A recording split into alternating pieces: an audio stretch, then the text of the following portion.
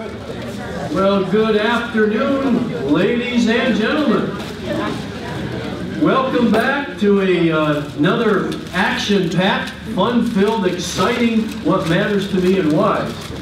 And my name is John Stupar. I'm a member of the organizing committee, and I'm just kicking off our event with some introductory remarks. And for those of you who may not have known about what we do here, I just want to mention that since the fall of 2012, we've hosted this luncheon monthly throughout the academic year, except for June and December. And we've now given 12 members of our faculty or staff an opportunity to open their heart, their soul, to the UCI community and share what matters to them and why. This program was developed with the intention to encourage reflection on values and beliefs and motivations in the lives of those people who shape our university. This series explores personal journeys, experiences, choices made, difficulties, and even faith encounters, and commitments formed, challenges and joys revealed, all with the hope that these stories would help us all understand diverse pathways in life, in work, and even leadership. Such understandings, we believe, are crucial for fortifying tolerance, strengthening bonds, and supporting the virtues that make us who we are here at UCI as we really and truly celebrate diversity here. And so today's featured speaker is our very own atmospheric chemist, distinguished Professor Donald Blake, who will be introduced by Rebecca Thompson. And before that, though, I want to invite you to join us next month. It's always the second Wednesday of the month. That'll be April 9th, to hear Cecilia Lynch tell us about her unique journey and perspectives. Hi everybody, my name is Rebecca Thompson. I'm a second-year PhD student in psychology and social behavior, and it is my distinct pleasure to introduce today's speaker to you all. I'm particularly excited about this month's talk because Dr. Blake is actually a PhD student at UCI himself, much like myself and many of you all. So it's great to get to hear about his experiences.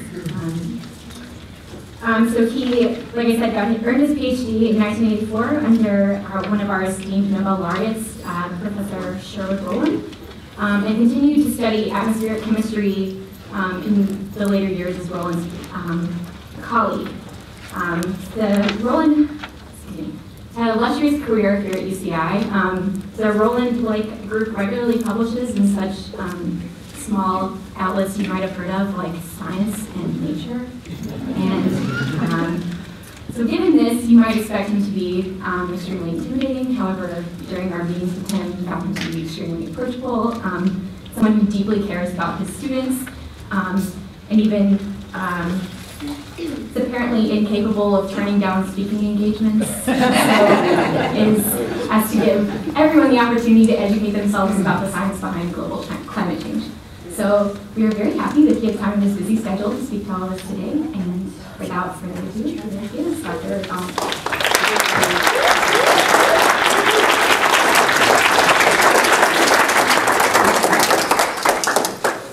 Well, thank you. This is a little bit more intimidating than I thought. Not just because it's standing room only, but I'm used to working with like slides to keep me on track. I see some of my former students in here and I'm thinking, oh, they just know the horror stories of me starting to talk about something and I end up talking about salad dressing or something. So this could go wrong quickly. So what I've done, I actually have some notes, which I never have. I never had notes.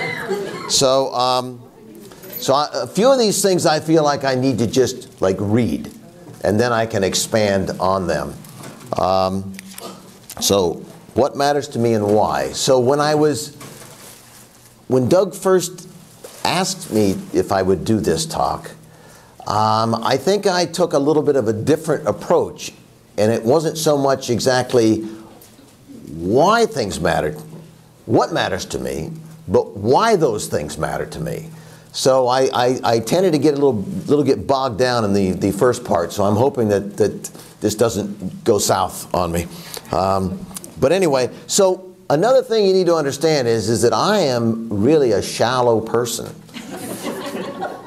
Just ask my colleagues and my group. And so this was quite a challenge because smart people, they know why they do things, okay?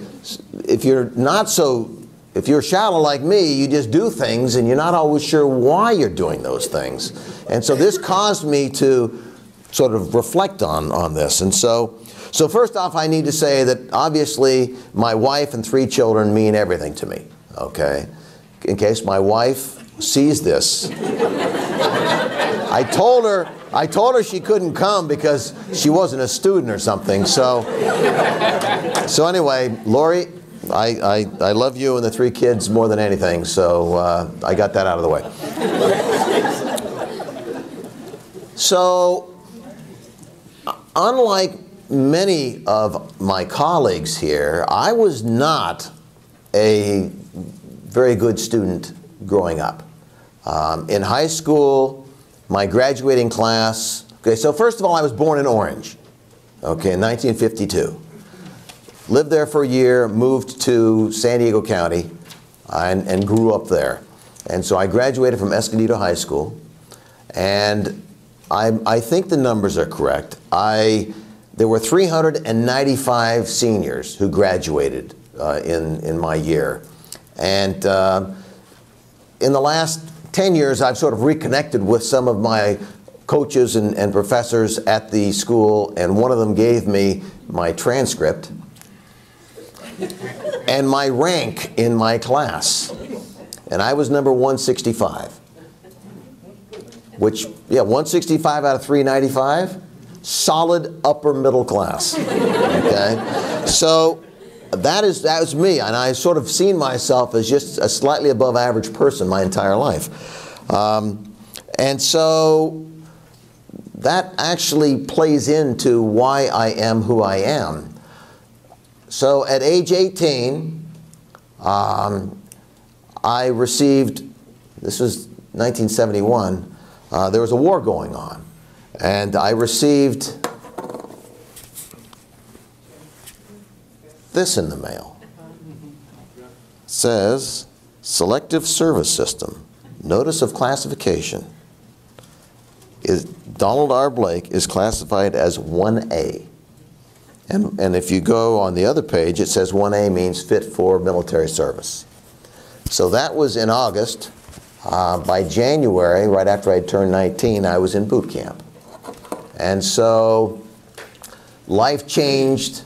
These people, I mean, I thought everybody could swim. Seems silly, but for a person who, was close to the beach, swimming, I thought everybody could read. Get to boot camp, you find out that there are people who cannot read. And so this was a huge upheaval. To be in a situation, sleeping in the same room like this size with 78 guys, or 75 guys, of which some wet the bed, some had marks across their back from having been beaten by their father. I mean, this was a very traumatic thing. But anyway, after boot camp, I had actually taken a test, a little bit like the SAT, and I had scored well enough on it to be allowed to sort of choose which of these different things I wanted to go into. And I ended up going into intelligence. And so turns out that because they were drafting people, there were people with teaching credentials and master's degrees and things like this that were actually in the service. And that particular rating of intelligence had a higher level of education than the regular military. The regular military was, about a junior year in high school. What I was in was second year college. And so I had been in college 1 quarter before I got drafted because they quit the student deferments. And so I really was an undereducated person within this group. And for those of you who have not been in the military, trust me, there's a lot of boredom. It is boring most of the time. It's hurry up and wait. And so there was this game that we would play. We worked 12 on, 12 off. And there was this game that we would play that was the more modern version of Trivial Pursuit. And so instead of having cards, you just came up with questions yourself. And so there'd be 5 or 6 people during the quiet periods, and it would be like, okay, Ken, what was the name of Alexander the Great's horse? You know? Now, so you could make up your own, and you know, who knew whether you knew the answer, but you would specifically ask somebody the question, okay? And what scared me was that these people who'd gone to college always answered. Correct or not, they answered. And I couldn't answer anything. I mean, my whole high school reading was the sports page. And so I knew very little. And so this one guy that had a master's degree, actually months into this, would preface his question with, Don, here's a simple question for a simple mind. Yeah, not funny. Because that question, I would get that same question that I could never answer a dozen times a night for months on end. And if you were in the middle of your high school class and you couldn't answer any of these questions that others seemed to be, I think he was just a real jerk, okay? And I think that he would like come up with the hard questions for me. And then he would ask other people simple questions. In any event, he had me convinced that I really was not a very smart person. So it was a very mean thing, and so this, you've made me think that this assignment that I was asked to do has made me sort of remember those memories. And so I remember one night, and I said to this group, so what is the hardest subject in college? And they talked amongst themselves, and they said, they came up with chemistry. And I said, what's the highest degree? And I always thought a master's degree was as high as you could get. And they said, a PhD. And it was at that point where I decided to prove that Don Blake was not a simple mind, or as simple as they thought, that's what I needed to do to convince myself. And so I got out of the service, and that's what I did. And so, so once again, that is what drove me, and that's what continues to drive me, to try and continually prove to myself that I'm not that simple-minded person. And so in the long run, it was a good thing to happen, but it was not a pleasant thing to happen. I better start marking things off here. Jeez, okay. Trivial Pursuit, hired, okay, I already did the whole page, whole front page. This lecture's going quick. Okay, so, how much time do I have? 40 minutes, oh great. Okay, so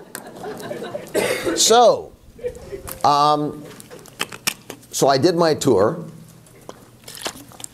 And something, I might have mentioned this to John and Doug when they were in my office, but something that bothers me today, didn't bother me then, 40 years ago, but when we returned on the military flight from overseas, you land in a city, doesn't matter, it could be San Francisco, it could be Los Angeles, it could be wherever, and you fly on what's called a MAC flight, or a military air command flight, and always wear your uniform. We were told, I mean, I was 20, told by guys who had actually returned to the States, you know, a year or two before and then deployed again, to bring civilian clothes. And that as soon as you get to the military base, change.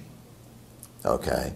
And so carried a bag, changed, went to the airport, and then flew home in civilian clothes. And the reason for this was because the Vietnam War was not a popular war, particularly sort of late 60s, early 70s. And so we were maybe innocent enough to think that we, with our high and tight haircuts, and most guys look like Rebecca here. I mean, back in the 70s, there's probably guys in this room right now who had hair down to here, and then we show up, with nothing. We think we can put on civilian clothes and blend in, and it didn't work. But it still bothers me that we were almost embarrassed to wear our uniforms because we didn't want to be judged. And so as a result of that, most people who served during that Vietnam era just didn't talk about stuff. We didn't talk about the war, and we were maybe a little bit ashamed almost to have participated. Okay, I got drafted, could have gone to Canada, but I didn't. And so I was personally never ever treated poorly. I can say I was never, but there are some who were, and but we just kept quiet. Okay, and so when I was at UCLA as an undergraduate, it kind of bothered me a little bit. And when I came to Irvine to go to sort of have an interview for graduate school to see if I was going to, go to this school, I met Sherry Rowland, first person. He's huge. He's about 6'5", okay? And so he was big literally and figuratively. And I immediately fell for this guy because I found out, as he told me, that his work, I'd heard a little bit about the ozone holes, or ozone layer, but basically he told me the kind of research that his group was doing, and I thought, wow, this is amazing. So Sherry Rowland was the first chair of chemistry, okay?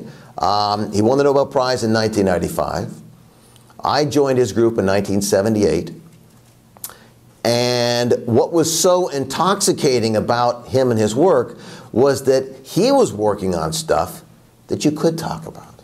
That if you told people, I'm working on air pollution, people said, oh, cool, or thank you, because we couldn't talk about what we had done as kids.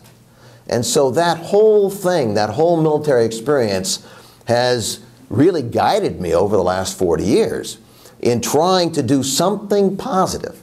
I think most people want to do things positive.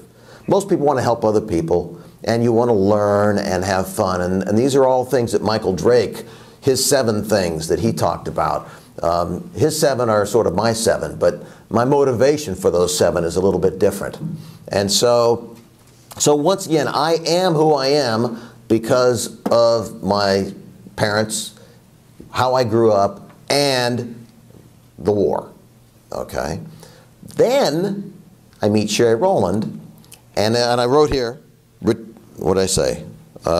Few veterans served, okay, no. Don Blake and most/all other veterans wanted/needed to be associated with something positive.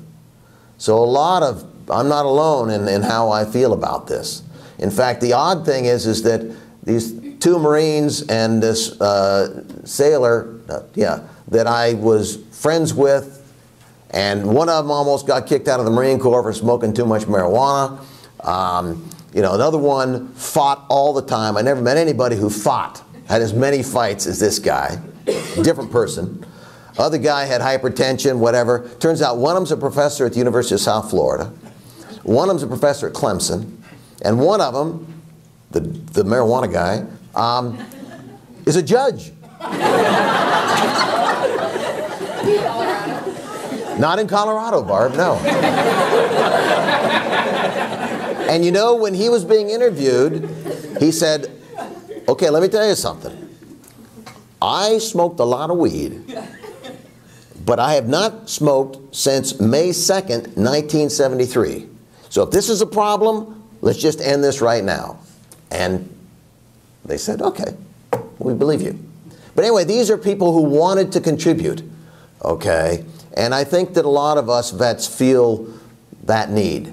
Sherry Rowland was my vehicle, okay? Sherry Rowland was my entry into working on stuff that allowed me to be viewed as a contributor, okay? And so for that, I will forever be thankful to Sherry, who, by the way, on Monday is his 2-year anniversary for passing away.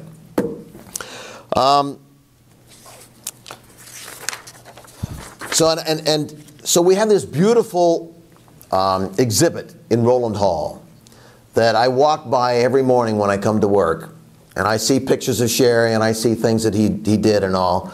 And I remember a few months ago, it was a Saturday, and I called his wife, Joanne, and I said, you know, Joanne, I've always known I was a shallow person, but I didn't realize how shallow, in that I miss Sherry, not just because I miss talking to him and seeing him and bouncing ideas off of him.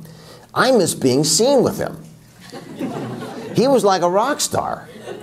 And imagine being a graduate student. Okay, in 1982, we went to a meeting in Williamsburg, Virginia. And there were a couple of us grad students from Sherry's group, but it was like the who's who of atmospheric sciences. Truly, everybody who was anybody was there. And imagine what it's like to be a graduate student and be sort of standing in the corner, because most of the people there were professors and postdocs, and have the biggest dog in the room come over and say, Don, should we get some lunch? I mean, it was an absolute thrill. And he always made sure that us kids were introduced to the other big shots. You know, and so that the things that I benefited from, I mean, in 1987, 3 years after I graduated, I testified before a full Senate committee. Al Gore, Tim Wirth, Brad, I mean, because Sherry couldn't go. They didn't want me necessarily, but I mean, they didn't call Irvine and say, can Don Blake come?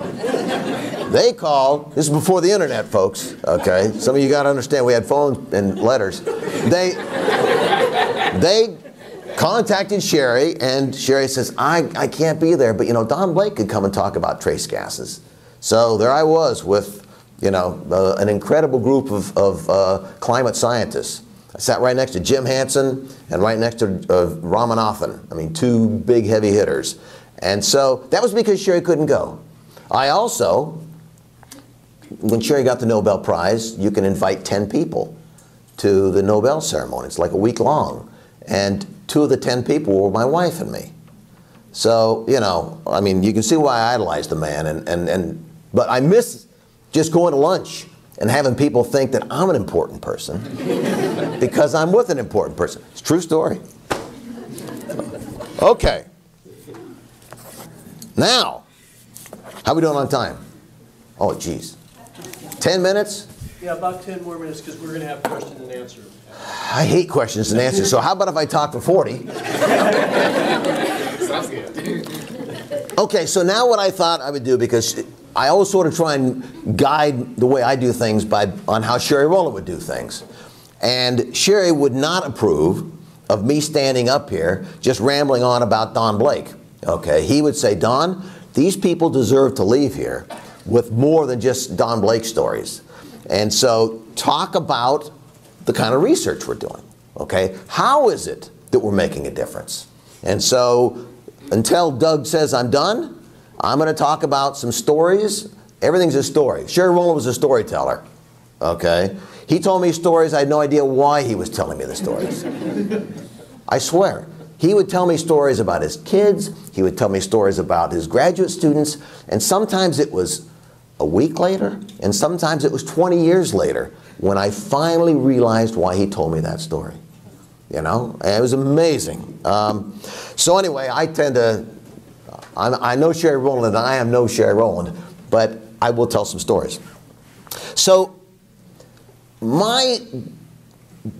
what I think is sort of one of my biggest impacts that I've had on science came out of a meeting in Mexico City where they had a meeting called the 100 Great Minds or something like that. And of course Sherry was invited. And he happened to sit next to the mayor of Mexico City. And the mayor goes, you know, we have a big pollution problem here. Can you help us? And so Sherry Rowland, who never did any work in the lab, came back and says, Don, who did work in the lab, I told this guy we would do something. Do it. And so I didn't do anything for about 6 months, and he kind of says, you know, Don, you forgot I asked you to do something. And so we actually sent an undergraduate student from our group down to Mexico City to collect air samples in parks and open areas. Because what we do is we do gas chromatography. We can take if this were full of air, we could take that air and run it through one of our gas chromatographic systems and come up with the concentration of 100 or more gases. And it's a very powerful tool. It was important that we could do this because of stratospheric ozone. These are gases that destroy that. So for Sherry's research early on, it was important. It's important for learning about what are the sources. You go into a city, and if we look at this room right now, we have 100 people in here. We have 100 sources of gases. Okay? Somebody has some perfume on. Somebody's got some deodorant. Somebody, you know, has hair gel. Every one of you is giving off a different fingerprint of gases. Okay? But let's say that there are half of you who all use the same deodorant. We could take some samples in here, and we would find that there were 3 or 4 gases that really seemed to predominate. And then we could try and backtrack and say, the source of this is this. So we sent a student into Mexico City in 1991. She collected some air samples in parks and stuff, and also collected samples from a house and a taco stand. Okay? Came back, we analyzed the samples, and it turns out that just from those 8 samples, we determined that a major problem in terms of pollution in Mexico City was leaky petroleum gas tanks. Okay? Whereas here in this country, if you have a stove or a heater at home, you use natural gas. Well, in Mexico City, there is no natural gas. It's all LPG, propane and butane, in these tanks, okay, that you see, or that you go to if you have a barbecue, you go to a gas station or something, and they fill that with LPG. Turns out there's about 1 million tanks in Mexico City, and they were all leaking, or some of them were leaking. And so just by our little tiny study, we followed up by a bigger study, followed up by a paper in Science in 1995. By 1998, 3 years, there was law established, regulations in Mexico City that said the LPG can't have more than a certain level of these very reactive gases that form a lot of ozone, because of our study. And pollution, ozone pollution in Mexico City has decreased. Now, it hasn't decreased just because of that, but what we did helped.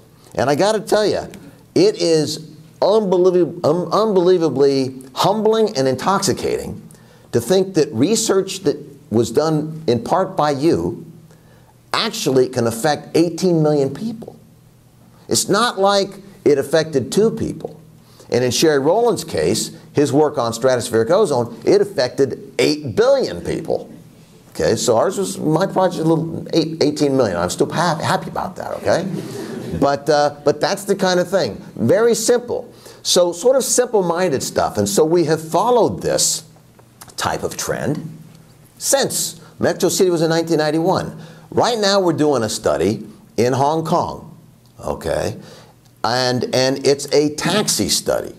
And it turns out that a little bit in part of what we did in Mexico City, Hong Kong said 12 years ago, I believe, that all of their taxis, and there's 18,000 taxis in Hong Kong, all of their taxis were going to be shifted over from diesel to LPG. Okay?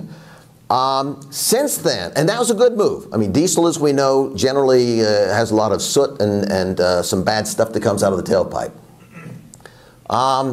What we did then, a few years ago, was we did a study to see what is actually coming out of the tailpipe of taxis. And it turns out that while all of these taxis were passing smog every year, none of them passed once they had their tests done. How does that happen? So they would go the day before their test or the day of their test and just rent a catalytic converter. Drive over to the place that tests, the smog-only place, pass, get the stamp, come back, take this off, put the crappy one back on, and now they're good for another year. Okay? Now, problem was that these catalytic converters that they had, that they were using, were just horrible. And when our group went over and we took samples behind these taxis, oh my gosh, it's horrible. And so Hong Kong says what we're going to do is we're going to buy and install for free 18,000 catalytic converters. So that you don't have to worry about going to somebody's midnight catalytic converters shop. So starting October 1, they are replacing, and at the end of this month, they'll be done. And we're collecting samples in Hong Kong starting in September, which was the month before the catalytic converter exchange program, and then did the same thing in October, November, December, January, February, and March. And what we're seeing is the gases that we told them, the gases that we had measured in the tailpipes of before the new catalytic converters, because we did a study, 2 samples before the catalytic converter was changed. Then they went, got a new catalytic converter, they came back, we took 2 more samples from the exhaust pipe, and then they did some tuning. And so we knew what it was going to look like when you went from a crappy catalytic converter to a new one. And the emissions reduced by about a factor of 100. So anyway, we knew that going in, and I told them, sort of boldly, these 3 gases are the ones that are going to be decreasing the most during this period. Good news is they did. So they've decreased by about a factor of 2. So that the propane and the butanes now are at least a factor of 2 lower in Hong Kong. This means this is good for pollution. I mean, it would reduce some of the ozone. There's some other things that are happening. And the key here, though, is that now that the experiment has been done, and it's successful, Hong Kong is hoping that Shanghai and Guangzhou, some of these places that have 10, 15, 20 million citizens and lots of taxis, that now they'll have seen what happened and that it actually worked, and that it's actually cost effective to buy these things and get this pollution reduced. So this is sort of, it's like as Hong Kong goes, the rest of China may go, and this is the big hope. So once again, really exciting stuff. So this is something that once again may actually affect all of China, and not just China, that this type of research. So anyway, very exciting. Doug, am I done? Darn it, okay. Yeah, wait, okay. I got one more quick story. And we're doing a study of the Hajj. Okay. And so a former postdoc of Sherry's called me up and he says, look, Don, we have a proposal. This guy's a Pakistani guy. He says we've got money to do a study, and what we're looking at is the impact in Mecca on Mecca air quality during the Hajj. And the Hajj is the pilgrimage that happens, right about now. It's happening in September, October, and it's where you end up with Mecca has maybe 1 million or 2 inhabitants, and in 2012. They had about 4 or 5 million pilgrims that showed up. 18,000 buses used for like 2 weeks just to haul these people around. Then they have to walk, they go through tunnels. And so that's during the Hajj. And then we have samples collected at the same locations during the non-Hajj, maybe in May. And we make comparisons. And it's scary. The levels of some gases in these tunnels are such that the EPA would say you would need a gas mask. So it's the first time this kind of thing has been studied. Once again, I didn't propose this. We were asked. That's how the Rowland Group has been. We've been asked to be involved in more projects than we've ever applied for. So it's kind of easy. So when my dean, Ken Janda, says, gee, Don, you're pretty successful getting money, I have to smile and say yes, but most of it's just been handed to me. So anyway, so that's an interesting study. One more thing, we're doing breath analysis. Okay, so we made a little bit of a tangential move where we took the instruments that we use for measuring gases for Hajj and whatever pollution studies and said, well, now let's go ahead and take samples of people's breath and see if we can find some information in that in the suite of gases that we see that might tell us something about what kind of a disease or problem they have. So anyway, what I've said here, second to last thing, for me, work is not work. About 300 days a year, it's play. Okay, that is exactly how I feel. And the last thing, thanks for forcing me to think about what matters to me. Thank you.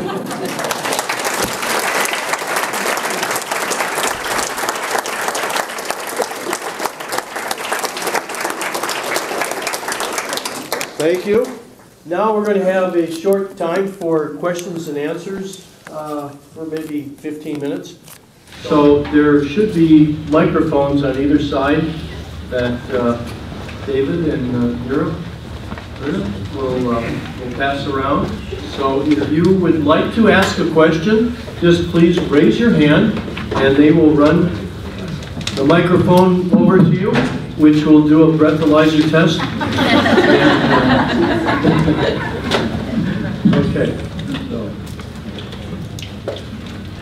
where's all those chemistry grad students here that want to... No questions is fine. I got other stories to tell. Maybe, I have a question. Did you ever talk about where you met your wife?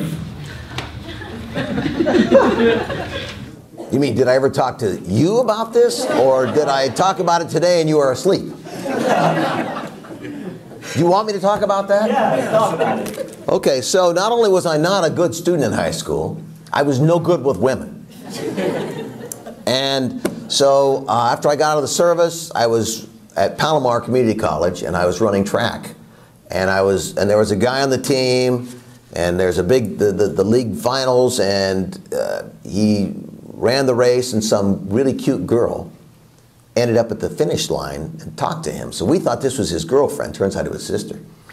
So, so it only took me 3 years to ask him if, like, he might set me up with her.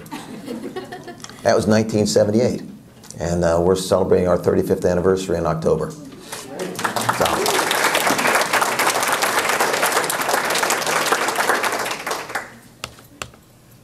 I've gotten better with women, by the way.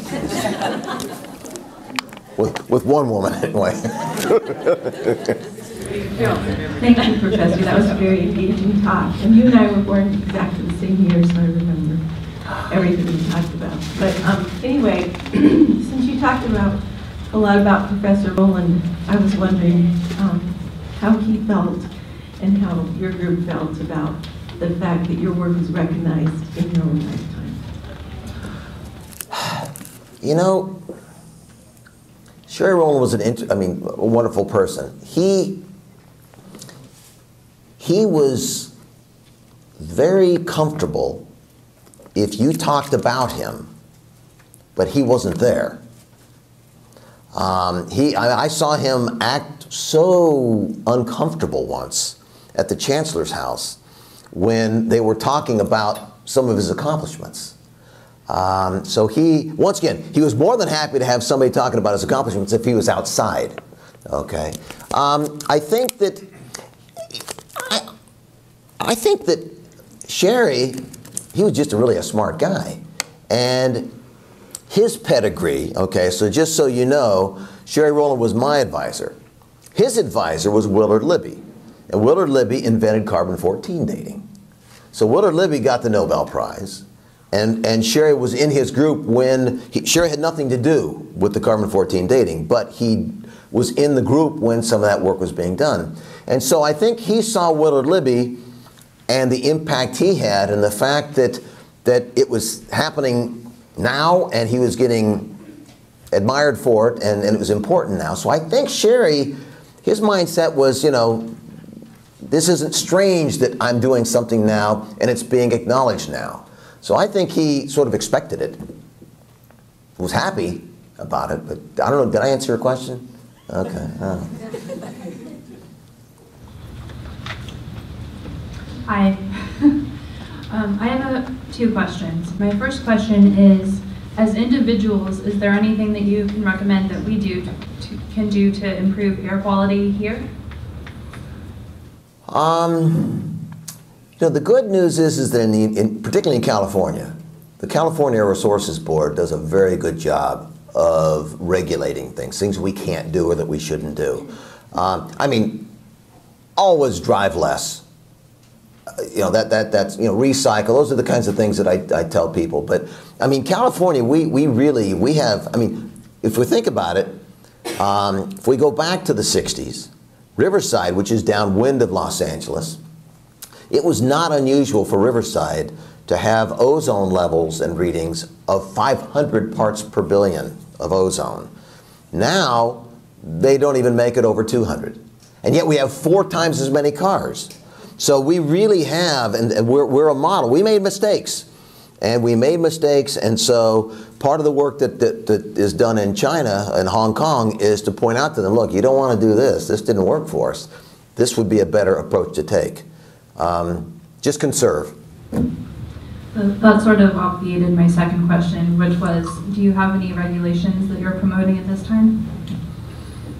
I'm a shallow guy, so I just follow rules. Yeah, I'm sorry. That obvious. Okay, yeah, sorry. Oh, must be you. Professor Sherwood went Roland into like years of criticism before like he get to recognition. You receive any criticism? Oh gosh, huge criticisms. Okay, so the question is that, Sherry Rowland got a lot of admiration and positive, press. But while he was proposing that CFCs were going to destroy stratospheric ozone, there was a huge industrial push that, pretty much made it sound like he was just a nutcase. And and interestingly, he was really good at that. I mean, he was the most calm man. I mean, I never saw Sherry. I worked with him for 34 years, and I never saw him raise his voice, ever. Somebody would say something to him, or it would be in the press, and because I am not like Sherry, I would get raging mad. I mean, I was ready to fight at times, and Sherry was like, calm down, I mean, so he was the perfect person, the perfect mouthpiece for the work that he and Mario did back in the 70s, because he was this, very bright, very confident, and very calm man. Hi, Don. Hey, Tom. You were talking about how you felt that made a difference in Mexico City and Hong Kong. But right now in other Chinese cities, the large ones, we see these incredible air particulate levels, the worst smog in the world. Yeah. What do you see as a solution there? Well, they have, I personally think that the Chinese are getting blamed and sort of spanked in the press more than they should. Okay? What I mean by that is that if we look at how much CO2 the United States has kicked out versus how much the Chinese have kicked out, there's like a factor of 3 or 4. We completely, and in mathematics we would say that the integral of this is that, it all adds up. So even though China has surpassed us in CO2 emissions right now, they still have a long way to go. So when we say you shouldn't do this, I have a problem with that. Now, to address your question, I think that the president of China actually has an agenda to make some improvements. And, I mean, they have a lot of problems. Okay, they've got meteorology that's a problem. They've got a lot of dust. I mean, if you go there, the roads, they're dug up, and so there's just, part of the earth that's in the air. And then you've got these horrible diesels and stuff that are just spitting out. But they're working on this. They really are. And this is what's good is that I think that if in this next year, once the Hong Kong results become a little bit more distributed, that they will try and institute some regulations and say, we want to try and do this. And I really think they're trying, but they've got this huge problem. I mean, you're right, it's horrible. I mean, I go there 3 or 4 times a year, And I remember once in Xi'an, as I was on the tarmac, my airplane was waiting to take off, and this airplane took off. The plane disappeared before it took off. So there was like a 1 kilometer visibility. Horrible. So it's bad. It's bad. But I think they are trying to do something. But it's cooking. It's coal. Everybody uses coal there. And their coal has more than 10% sulfur. So they make all this SO2, which makes sulfate aerosols. So there's just a lot of things that need to change. You told a lot of really nice stories. And I just wanted to get an idea of if you had one piece of advice you could offer us. There are some really important lesson you've learned in your life for the students or people who are going into that are starting out. What would that be? What would you say to us? I would say that you can never go wrong if you're trying to make a positive impact that benefits people besides yourself. I think that's an important thing, is we need to look beyond ourselves. And once again, that's sort of been my thing, instilled in me as a kid by my parents, and then sort of forced into me when I was in the military. But I mean, just trying, you can't go wrong. And you have to love what you do. I mean, don't be a student in engineering if you like to write stories, and you should be in English. I mean, you really need to, as I said in this thing, I said 300 days a year. I probably work 330. But 300 days a year, I love coming to work. I mean, I look forward to work. I have wonderful colleagues, great support, great students. I mean, who wouldn't? You know, I'm not working in a coal mine somewhere, you know? But if you're not really excited about the work that you're doing, or the work that you see yourself doing after you graduate, then that's sad. So choose good parents and a good project.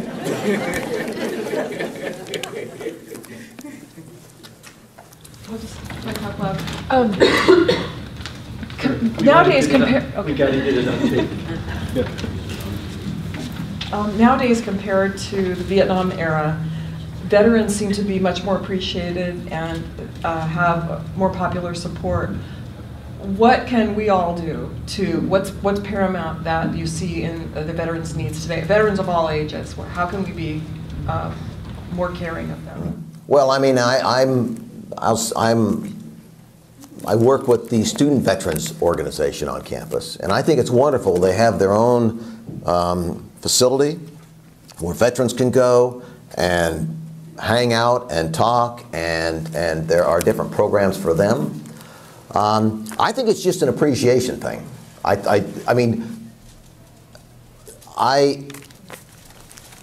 But there are veterans who are uncomfortable. I have a guy in my group, okay, he was a Marine, and he's not here, but he told me that when he was in Iraq, that he was, he cleaned house, or he called himself a house cleaner or keeper, I don't know, something like this, which meant that he would go in a building, room to room, and when they found somebody, it was 2 shots to the head and 2 to the chest. Okay, so he, after his tour, then had some time when he was in Japan. So when he's here and somebody says you're a veteran, he says, yeah, and they say, where were you stationed? He says, Japan. So there's still this horrible stigma about having done bad things, because that story that I just told, some of you are going, man, this guy's a beast. And in reality, was just doing what he was ordered to do. So just appreciate vets, that's it. I think for us old guys, it's too late. No, I mean, it is, you know. I mean, you know, I go through the airport and I see people in uniform and I get tears in my eyes when I see people clapping and stuff, and I'm so happy for them, and yet I feel so empty because none of that happened to me. And I was no hero. I mean, my only injury was a broken foot playing basketball, okay? But I came home to my family, That was it. They were the only thing at the airport. Now, when my nephew came home from Iraq, there were like banners and film crews and all kinds of stuff. And it's wonderful. That's how it should be. So we need to continue that. Okay, this has kind of gotten kind of depressing. How about a happy question? Like the one about me meeting my wife.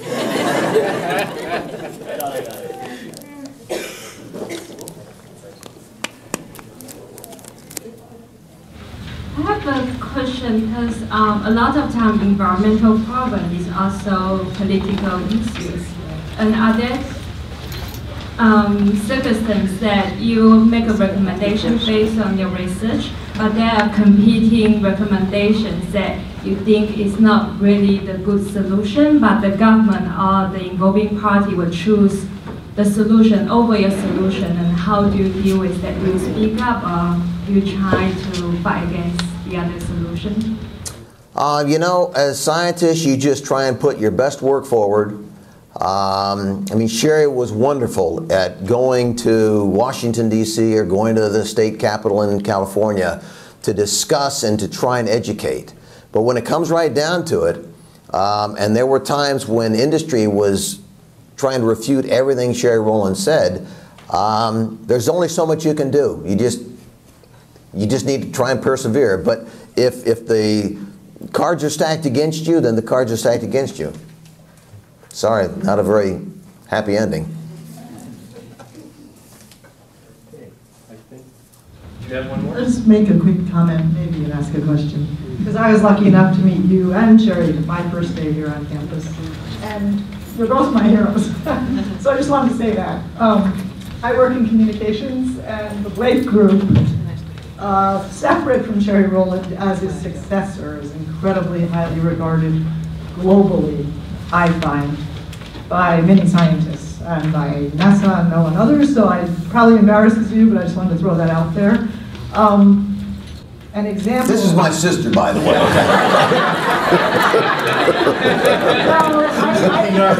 I pretty tough on other people, but I'm trying to think what the question was. Oh, I guess you asked it because I do wonder what scientists can and should do. I was a journalist before I started working here to affect some real change. So my overriding question for you and Sherry that first day and for scientists moving forward is there any hope in terms of climate change, in terms of the greenhouse gases?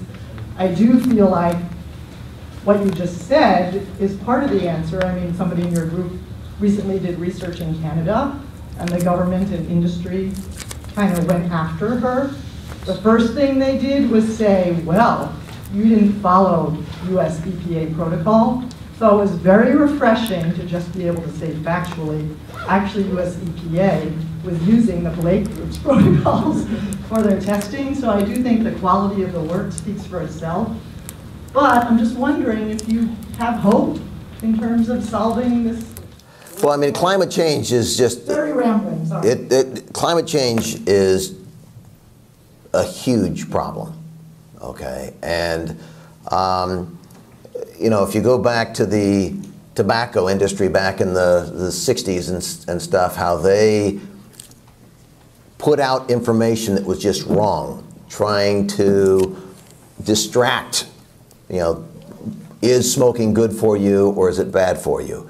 That same thing, that machine that was developed during the smoking and tobacco thing, then changed gears when Sherry and Mario were saying that CFCs were going to destroy stratospheric ozone. So there was a group of people, scientists included, who were paid to say, you know, this is not good science. This is soft science.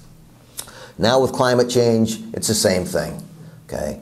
That there's a small minority of people who are either being paid to say that people like Don Blake are paid huge amount of money to do work that only allows me to get more and more money. That's the only reason I do it. And you know, I just look at people and I say, you know, I don't work 300 days a year on something that I don't believe in. I mean, that this is real. And I mean, the good news is that many other countries are acting. And it's actually a little embarrassing to go to meetings as a scientist, as a climate scientist type, and have the other countries be the ones that are telling us all the things that their countries are doing, and we sort of sit back and go, well, you know, good for you. No good answer, Janet, sorry. Okay, I think this will be it. Let's give Don a big round of applause. Thank you, Don. I really appreciate it. Thank you. And I just want to remind everybody to come next month, and Celia Lynch will be our speaker. Thank you all very much. Bye-bye.